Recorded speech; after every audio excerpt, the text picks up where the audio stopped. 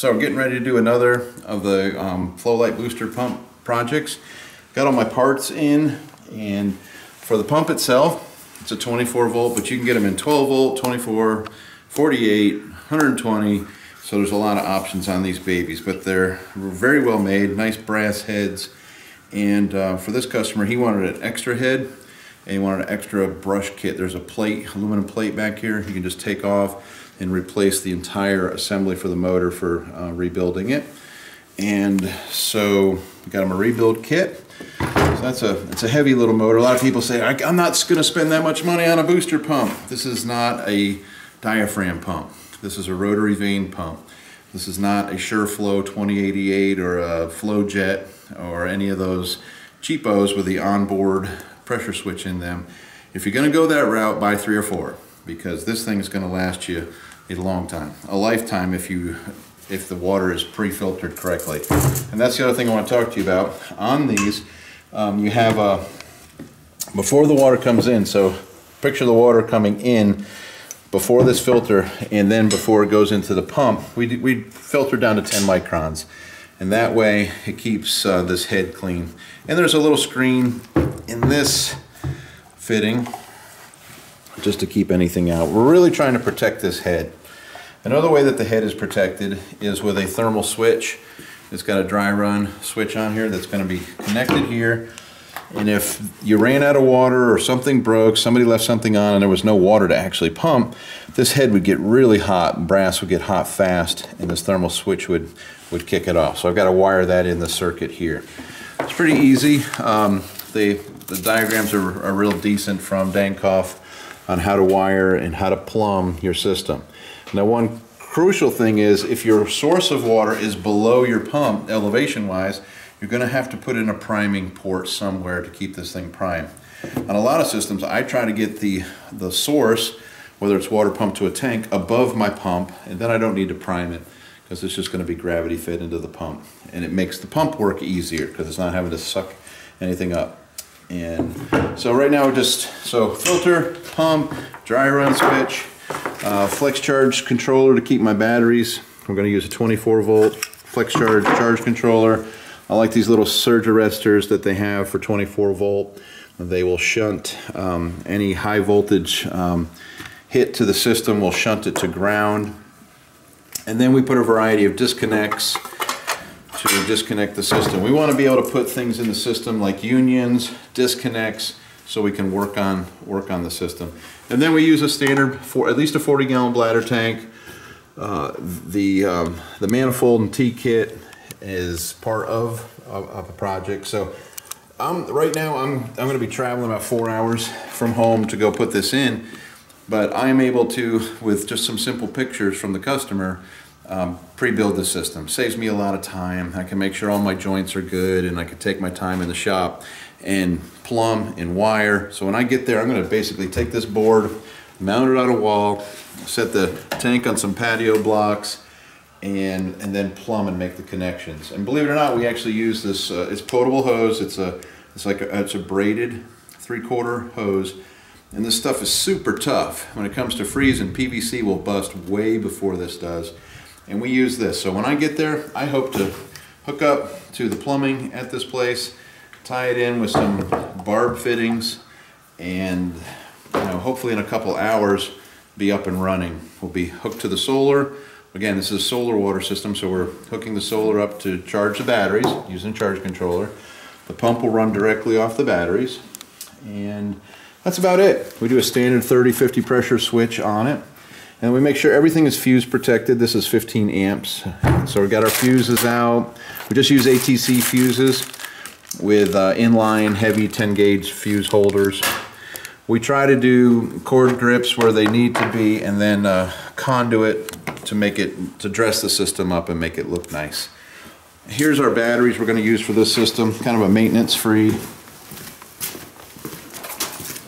got a Noco 888D battery box, so we're going to use that to protect our battery. And then we just use 2 of the 888Ds to make a 24 volt.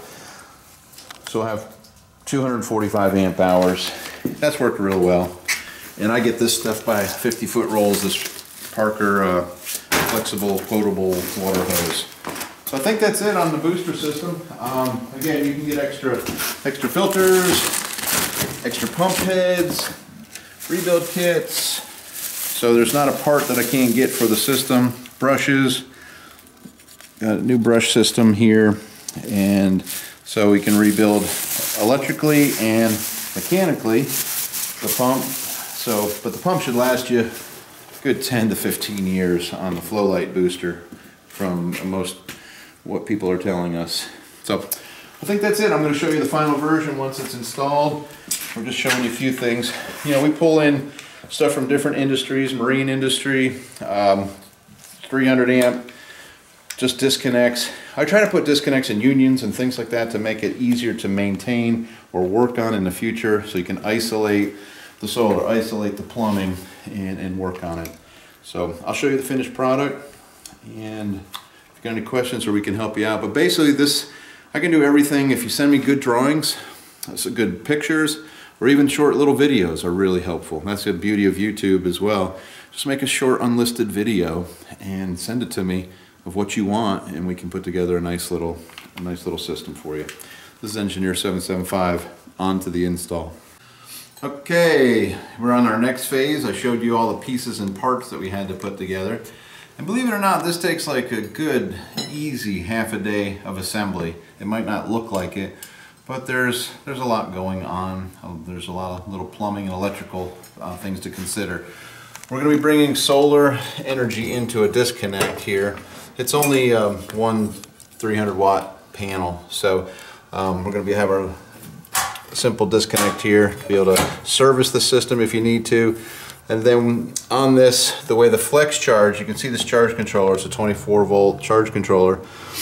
You basically take the negative all the way through to the battery bank. It doesn't even come to this. So everything will be fuse protected. We have a charge controller here that is fuse protected at 1.5 amps times the amperage coming in, which is about 9 amps. But we put a 15 amp fuse, it's good. And then you have two battery sensing wires here that are going to always be monitoring the condition of the battery and adjusting its algorithm based on the condition of the battery. So you have your battery sensing wires, you have your power coming in from your solar panel, and then your charging wire going out here. Okay, we are going to be using AGM batteries, and so the setting on the flex charge controller is 28.3 volts for an AGM battery bank. So we will clamp it with our clamp meter and a voltmeter, and we will check to make sure that the voltage is correct. We have our little surge arrestor here. This is a neat little gizmo. Any high voltage is picked up on any of the system, in any of the system on the solar side or on the motor side. It's going to shunt it to ground. We already pre-drilled this. We're going to have a bare ground running down to a ground rod on that side, and separate from the battery. Okay, then on the pump itself, we've got our dry run switch that is wired into the back of the motor. So if this brass head ever heats up, it'll shut the motor down. There's a reset button, a little red reset button I have my finger on in here. That's how you reset. A lot of people forget to reset if they have an issue.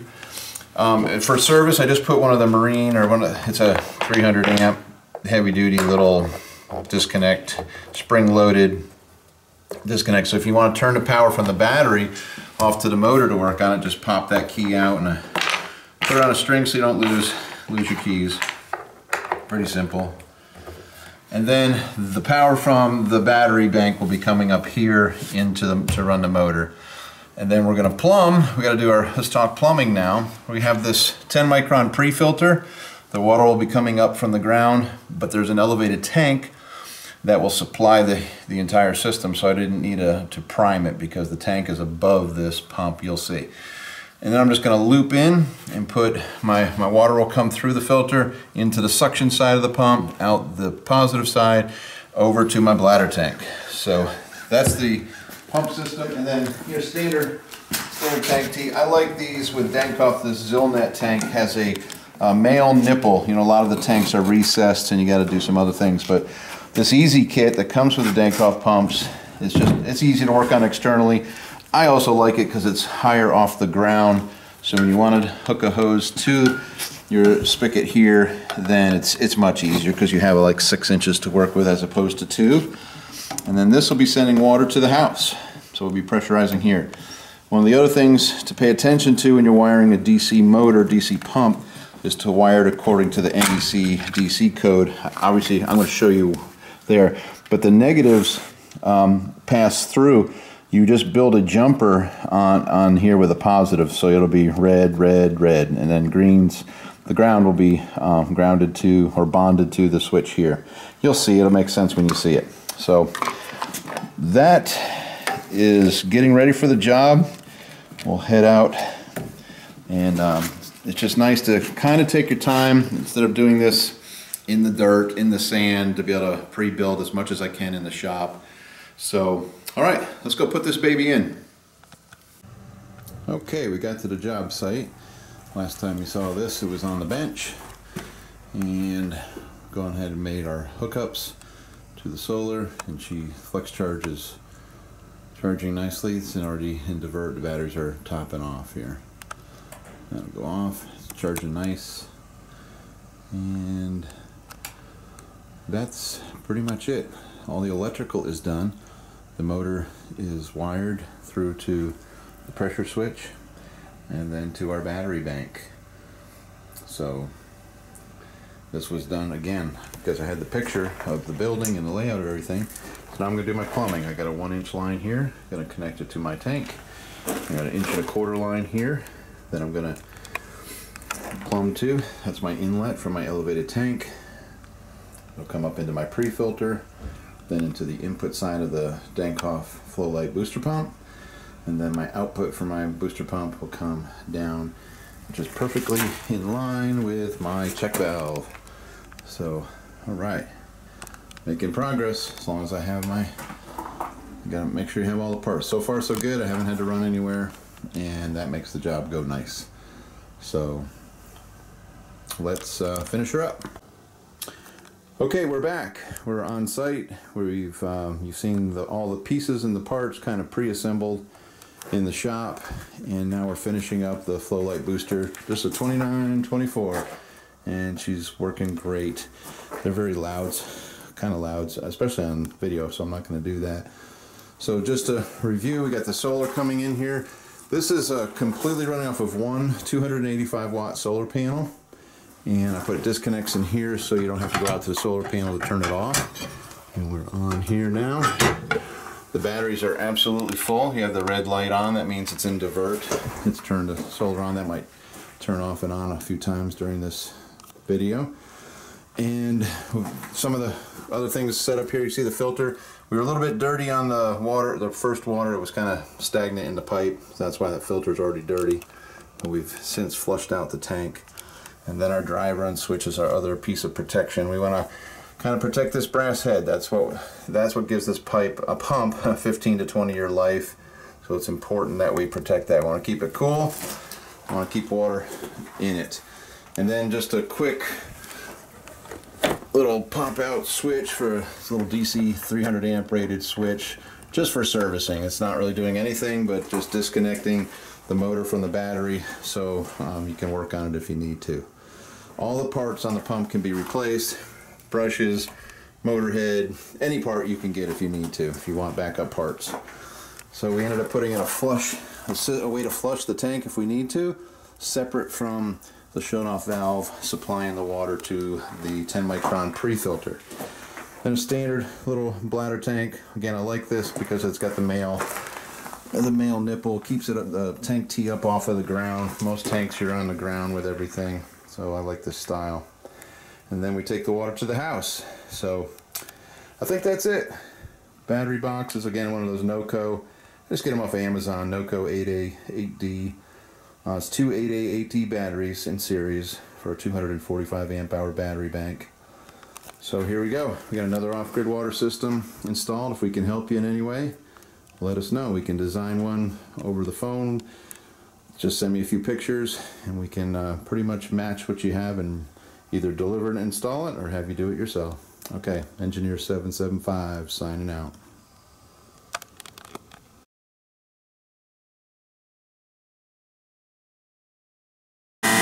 this is kind of noisy. You see 8.3 amps coming in from one solar panel, and then the motor's running, and I'm going to measure the amperage on that, and I'm at 7.8. What that tells me is that the solar panel provides enough power for the pump. It just, at 50 psi, I'm not even, if the sun is shining on the panel, it's not touching the batteries. It's a beautiful thing. So, flex charge controller, you just saw it going to divert. This is a system I did a couple years ago, and I'm in the deep, dank crawl space this morning. Flowlight 292024 booster pump, works great. And the flex charge is keeping the batteries maintained. And it's just simple. Booster pump, cutoff switch for maintenance purposes, a charge controller, a surge arrestor, and then all my connections I try to keep in conduit as much as possible. This could have been in a big battery box. It's not as neat. There's just 2 Group 31 batteries in series. The folks don't really want to do battery maintenance, so I did use AGM batteries on this, so they're a sealed battery. That's the beauty of this charge controller. It works great with AGMs. It doesn't take the voltage too high. It takes the voltage up to 28.3 max on the sealed, and she's doing great. When you see a red light, that's not a bad thing on this baby. That's in divert mode. That means it's going through its charging algorithm and turning off the solar there. I can prove that to you. DC amps, we're off. Then we got power, and then it goes off. And then red is off. When she cycles, she'll allow the solar energy to flow to the batteries. And how does it know to do that? Well, you'll see these white and black sensing wires. They're tied to the battery, and they sense the condition of the battery and allow the pass through from the solar through the switch to the battery positive. And now she's not going to go off. To prove that, she should bounce back up here in a second. And she should, but she won't until the red light goes off. Now I can force the red light off if I run this pump, but we're not going to do that, am I? I have no patience. There she goes. So 8.4 amp, and then she turned right back off. So hopefully you caught that. All right, this is another booster pump system we've done, tucked away in a crawl space. It's been here a couple years. It works great, runs their whole house, and we've got it hooked to just a 40-gallon bladder tank, and works extremely well. So, okay,